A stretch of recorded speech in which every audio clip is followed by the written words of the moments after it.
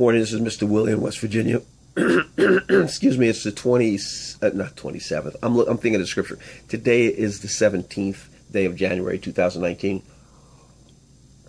I woke up this morning, and when I wake up in mornings where God whispers a scripture or whispers a word to me, I'm always amazed, because I'm telling you what, I spend most of my time disqualifying myself from being a man of God, disqualifying myself from hearing from God because of what's going on in my head, in my heart at times.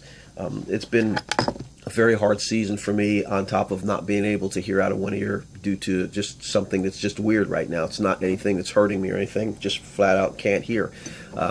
We've kind of attributed it to me flying back from Florida back in November, so hopefully it will pop open eventually and I'll be able to hear again.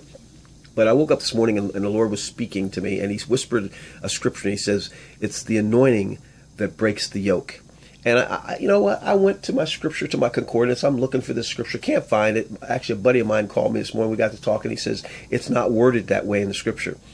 So I had to figure out, by looking in my concordance and going through different scriptures, what it was worded like. And in Isaiah 10:27, this is how it's worded. And it shall come to pass in that day that his burden shall be taken away from off thy shoulder, and his yoke from off thy neck, and the yoke shall be destroyed because of the anointing.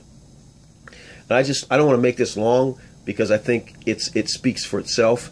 The anointing breaks the yoke. The anointing is defined different ways in Old Testament, New Testament. In the Old Testament, it's defined as the unction, grease or olive oil, or richness, and it's also defined as to rub oil on. It comes from the connotation from rubbing oil on. Now in the New Testament, it means to rub oil on that has perfume, and also to the smearing on of, or the endowment of the Holy Spirit. Some good stuff here. So the anointing of God, the smearing on of His Spirit, endows us to break off the yoke. And I'm from New York, but I've been in the country. I've been in West Virginia for most of my life now. So I've been on farms. I've been around guys that are cowboys. I've been around country people who have cattle and livestock, and I've seen what a yoke is. I actually owned a yoke for a while. I had it. I don't know what happened to it, but it disappeared because I used it for teaching.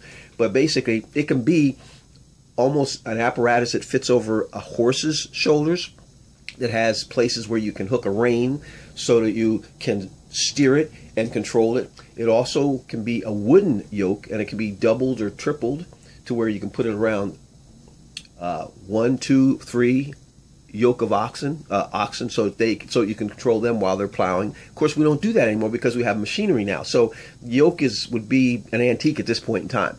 But it's still, the picture of a yoke is something that's placed over the neck of something and attached in such a way to where it can be controlled by another individual or by something else. Many of us have these yokes, and sometimes I get up in the morning and I put a yoke of unforgiveness, or a yoke of just being stubborn, a yoke of just wanting to go my way. And I'm controlled by that yoke all day long sometimes, until the anointing of God hits me, and the Holy Spirit breaks that thing off, and I begin to walk free. God wants us to be free. He doesn't want us to be yoked up to anything. It also talks about not being unequally yoked with non-believers.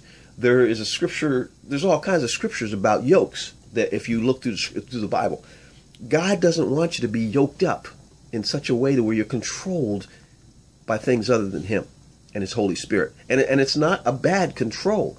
His control is an influence. It's not you got to do it this way or you die. He doesn't do that. Because of Jesus, He gives us free will to do basically what we want, but we have that unction. We have that Holy Spirit whispering to us to help us. We still have the right to do whatever we want to, because God loves us enough to know that He needs people that are going to follow Him and do what He wants out of their own free will.